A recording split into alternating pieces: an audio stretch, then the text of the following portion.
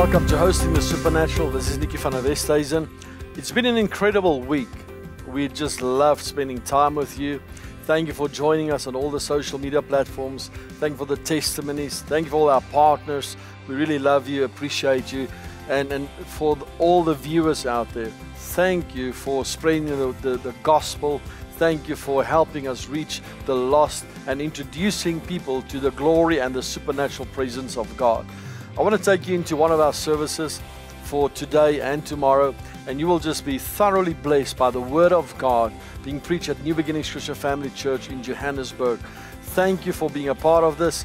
I love you. Remember, I pray for you every single day that your prayers will be answered and that whatever you believe will happen in Jesus' name. Thank you for also purchasing our book, Hosting the Supernatural. This is your moment to host the supernatural in your life. So let's go into the Word of the Lord and let's enjoy a wonderful time with believers around the Word of the Lord at NBCFC Johannesburg. Father, we come before you in the name of Jesus, and we ask that tonight that every hindering spirit, every spirit that is not of God will now leave, and that your presence will fill this house. Every heart, every mind, every soul, every person. May the glory of God rest upon this word very strongly. Help me to preach, help me to teach, help me to move in the dimension of the supernatural. When we lay our hands upon these people tonight, I pray, oh God, that there will be impartation taking place, that their lives will truly be changed and touched by the presence of the Almighty God. What you did for me, do it for them, is our prayer in Jesus' name. We thank you for this move of the Holy Ghost that is coming to our nation, coming to our lives. We are very careful not to take any glory for ourselves. All glory belongs to you. In the name of Jesus. And everybody say, Amen. Tell the person next to you, I'm ready to receive the word. And then you may take your seats. Thank you. God bless you. I want to speak to you on the end time cycles of God. And then I'm going to move into a short portion of where I want to really preach to you on the glory of God. And then we're going to release the presence of God in this place. I want you to be expectant in the next 30 minutes that the glory of God anytime can hit the place. All right? I am going to preach and teach until I feel here's the wave. And then we're just going to go for this. All right? So the Word of God is important because it builds the atmosphere. Preaching is for encouraging. Teaching is for edifying. So I want to edify you. I want to encourage you as well. We're getting ready for a move of the Holy Spirit that's going to hit our world, our nation in a very strong way. So any moment in the service, the fear of God is going to come. The glory of God is going to come. The presence of God is going to hit this place. And I want you to react towards that, all right? I have to teach you how to react towards the presence of God. So what is the end time cycles? What is this end time move of God? What's going to take place? I want you to write down a couple of things. What is the order of this end time cycle? There is a cycle. It's going to come. And there is an order to this. There's an order to the cycle. Thanks, son. So there's an order to this, and I want you to flow with me on this, and I'm going to show you the 10 things that's going to take place. It's an order, like a cycle. And you can see where we are in the cycle. The first manifestation of the cycle is the fullness of character and the maturity of the bride. The fullness of character, it's on the screens there. It's the fullness of character and maturity of the bride. Now, I don't know even if we are going to get past this point. What is the cycle, the end time cycle, is that God is bringing the church to a place where we're going to see the fullness of character and maturity of the bride. We cannot carry on like we've been carrying on. Like little babies. They have to change diapers the whole time. If you don't change a baby's diapers, you sting, they smell. Jeremiah chapter 48 says, some of you are walking around stinking like that. Like you are constipated. Go and read it.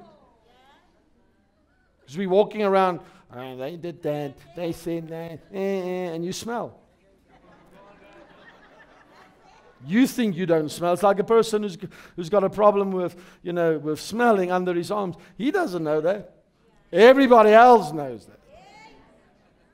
And so the church, Jesus Christ is calling the church in the end time cycle, and I'm going to use that terminology because this is what we've been taught, that you need to hear the terminology of end time cycles, because Apostle Maldonado is coming, you're going to hear that.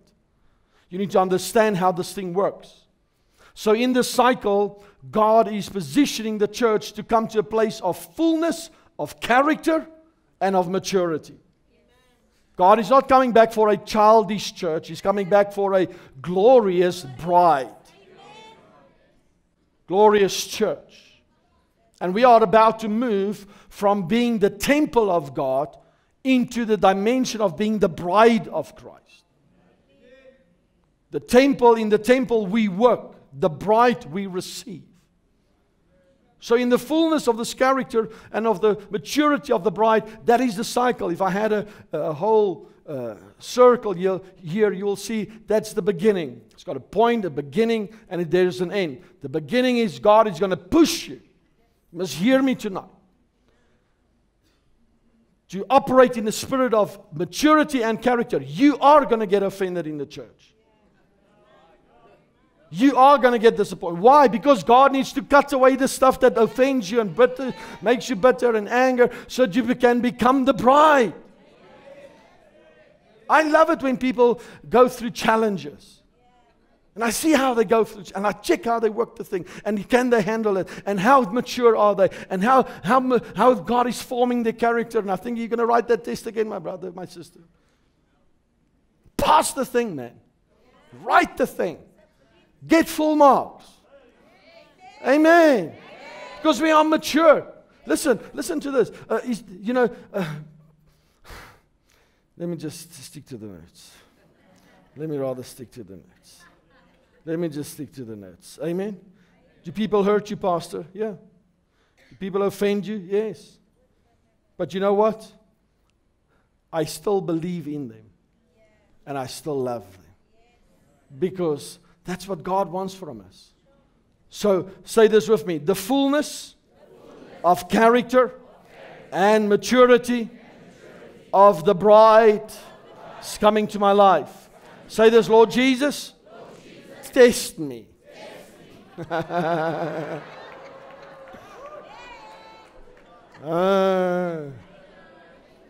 Number 2. The manifestations, here it is. The manifestations of the sons of God.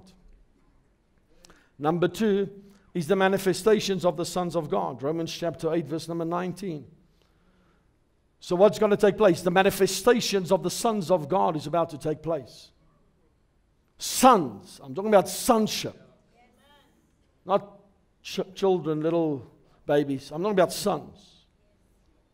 Can handle the pressure. Can operate in the supernatural. That can move in dimensions, cast out demons, heal the sick, raise the dead, operate in maturity and character. God is going to reveal the sons of God in this hour. Say this, I'm a son of God. Number 3, this is the end time outpouring of the Holy Spirit. This will be the greatest outpouring of the Holy Spirit the world has ever seen. There is a promise that says He's going to pour out the former and the latter. Every revival, I've been studying revivals, and I love studying these revivals. Craig gave me an incredible brochure of all the revivals that have taken place, and it's so wonderful to see all the revivals, the 50s and the 60s and the 70s, and you study these revivals and you see how God is going to take all those revivals and He's going to pour it out all at once. We had the revival of miracles with A.A. Allen, William Branham, the prophetic. We had Smith Wigglesworth with the miracles. I love studying Smith Wigglesworth's life. That one portion where he wrote, where the reporter wrote that they followed the life of Smith Wigglesworth, and when he used to pray, the atmosphere would become so thick that people struggled to breathe. And he said, I'm gonna check if this is true. And so he went and he followed Smith Wigglesworth. He said, and sure enough, when he started to pray in a room, I struggled to breathe. He says, everybody left the room. He says, eventually I crawled out of the room. I couldn't breathe. It was like I needed oxygen because of the thickness and the presence of God. The anointing, the power of God. The prophetic anointing, the healing anointing, the word of faith, the wealth, the prosperity gospel, all these things. Everything is going to be poured out at once. So you're going to walk into a meeting, you're going to walk into this movement of the supernatural, and you're going to see miracles, you're going to see wealth, you're going to see creative things, you're going to see prophecies, you're going to see the move of God, you're going to see signs and wonders and miracles. Everything poured into one move of God. I thank God we are not limited to a certain portion of revival. We're going to have a whole fruit salad of revival. Everything you want, you're going to partake of. It is yours. Amen. So number 4 is this: there is a new dimension of faith coming to the church. New dimension of faith coming to the church. You are going to need faith in this hour. And not just faith. I want to speak to you and preach to you a little bit about this faith that I'm talking about. Our faith is like no other faith. I'm talking about Christianity. And I want to preach for you and to all the people on television for a couple of minutes, for about 10, 15 minutes. And I want you to get into this. If you believe you are a Christian, I want you to go with me in this. Because I'm going to come against some religious mindsets and spirits that's holding the church of Jesus Christ in bondage. Faith, our faith, is like no others. Our faith is transformational. Our faith is the faith that causes us to walk on water, to raise the dead, to heal the sick, cast out devils. We have a faith that our God walked on the water. He can open the blind eyes. He raised the dead. Our faith can shut the lions' mouths. Our faith can kill Goliaths. That's our faith I'm talking about. Our faith can see the impossibilities. Believe for the impossibilities. In this hour, we need to be the light in this nation of South Africa. It is dark out there. There are oppositions out there, but the light must come forth. There are dark morals, dark characters. The LGBTs are standing up, opposing the church. Atheists are coming against the church. The homosexuals and the lesbians and all these guys are coming against the move of the Holy Ghost. I need some Christians that can stand up and say, I believe in the word of the Lord. I believe in the supernatural. We serve a God of the supernatural. Our faith. Somebody shout, our faith. I am not going to back down for Christianity. Christianity is still the fastest growing religion in the world. We will still see the dead raised, the blind eyes open, the cripples walk. We still see the impossibilities coming. Come on, our faith. When light comes, darkness must move. Somebody shout hallelujah here tonight. So in the midst of darkness, in the midst of darkness, in the midst of opposition, in the midst and in the faces of critics, I want to say tonight to all of you who are watching it, that I still believe that Jesus heals. I still believe Jesus delivers. I still believe He is the same yesterday, today, and forever. I still believe He is able to do the impossible. Come on, South Africa. I still believe He is coming back for a glorious church. How many of you believe it? Come on. So who are we? We are the light of the world. City on a hill. Cannot be hidden anymore. Darkness may come, but in the darkness the light arises. Our faith. Say, my faith. Shout at my faith. Will darkness overcome light? Always when there's light and darkness, light always wins. So we are the light of the world. We are the people of light. In His presence we shine. We are the salt of the earth, light of the world, disciples of Christ. I am a product of the upper room. I've been filled with the Holy Ghost. People say, don't pray in the Holy Ghost. The Holy Spirit is not for today. All of you say the Holy Spirit is not for today. This is for you.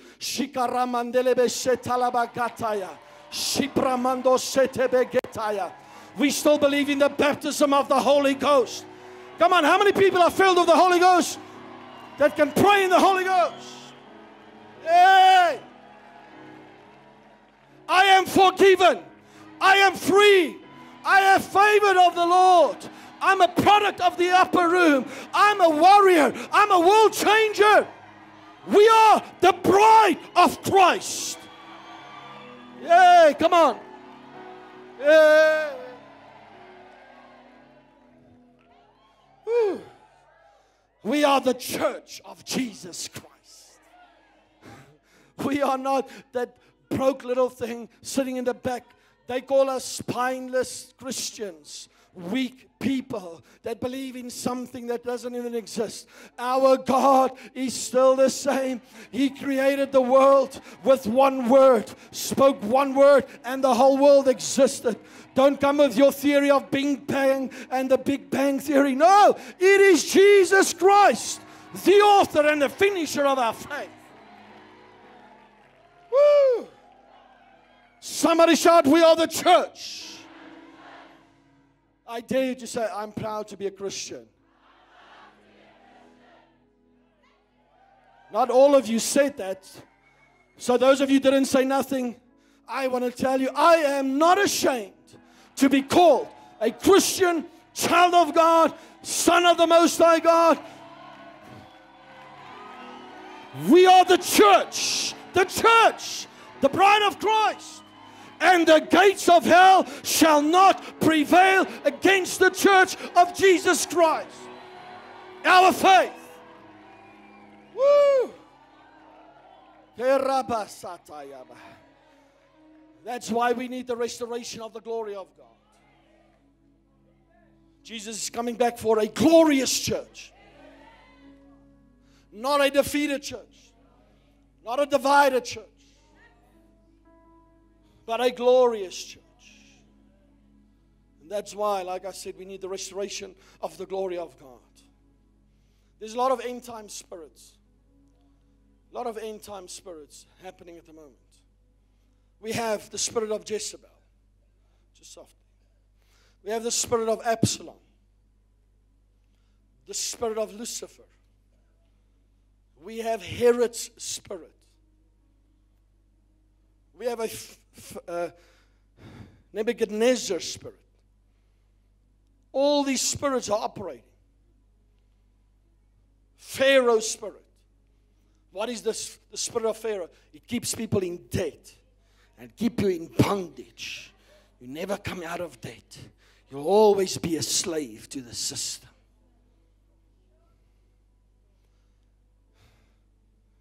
There is the Jezebel spirit that keeps men of God, women of God, Christians in caves and keep them bound by sexual perversions. In this end time, you'll see the spirit of Jezebel arising. I think 3-4 weeks ago I preached to you about the spirit.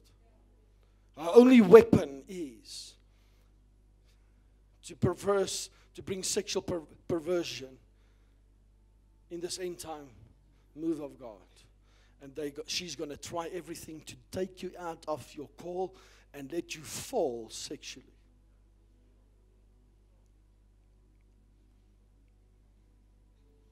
We have an Absalom spirit.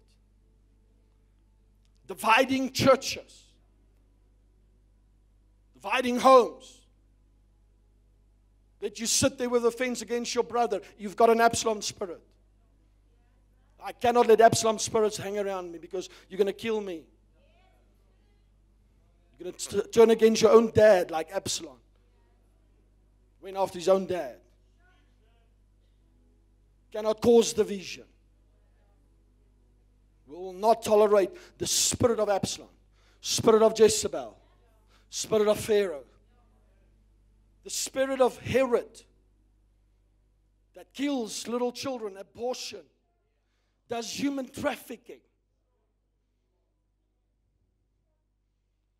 But there is a spirit that is more powerful than Jezebel, that is more powerful than Absalom, it's more powerful than Lucifer, it's more powerful than Herod, it's more powerful than Nebuchadnezzar's spirit. It is called the Spirit of God. It is the Holy Spirit, the most powerful spirit on the planet. How many of you have that spirit? Greater is He than he that's in the world. I want to say tonight to you, for every Pharaoh, there must rise up a Moses. For every Goliath, there must be a David. For every Nebuchadnezzar, there must be a Daniel. For every Jezebel, there needs to be an Elijah. For every Herod, there needs to be a Jesus. And for every devil, there needs to be a child of the living God. That section there, stand up. Stand under that gallery. Come on. Come on, come on. Where's the Christians in this house? Where's the Christians in the house? Shout, I'm a Christian. To hell with the devil. We're taking back our families. We're taking back victory. I'm taking back the glory of God. Woo. Yay. Yay. Yay. I feel the glory of God. I feel the presence of God. The devil is running out of this place tonight. Come on, let's restore the glory, restore the presence, restore the anointing of God upon your life.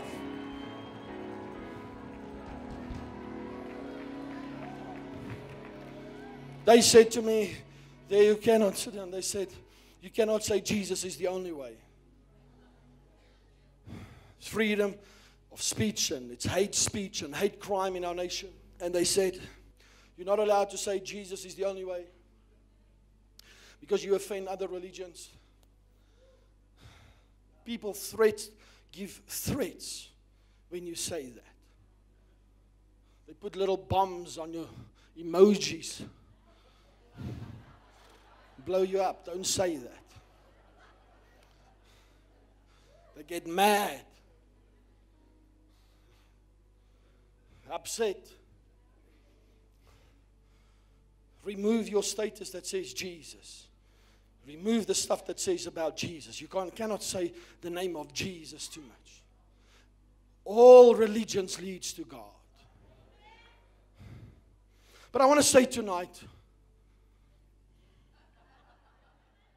there is not 5 ways to heaven. There are not 4 ways to heaven. There are not 3 ways to heaven. There are not 2 ways to heaven.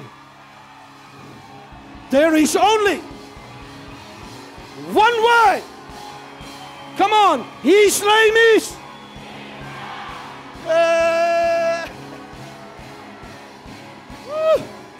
His name is Jesus, the Son of God, the one and only Son of God. Jesus. Jesus. Jesus. It's good. You know, I enjoy these moments with you. Although you may feel that, but you can't see me. Listen, I can feel your spirit. We don't know one another after the flesh, but after the spirit.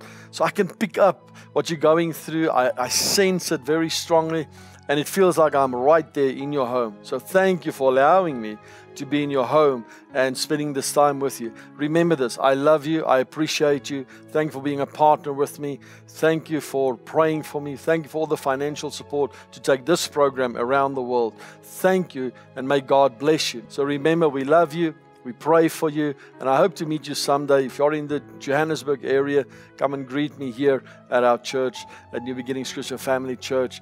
If you are looking for a church, you can just go on the website. We have a couple of NBCFC churches, and I know that they will make you feel welcome and at home. So have a great weekend. We love you. This is Nicky van der Westhuizen. Remember to host the supernatural.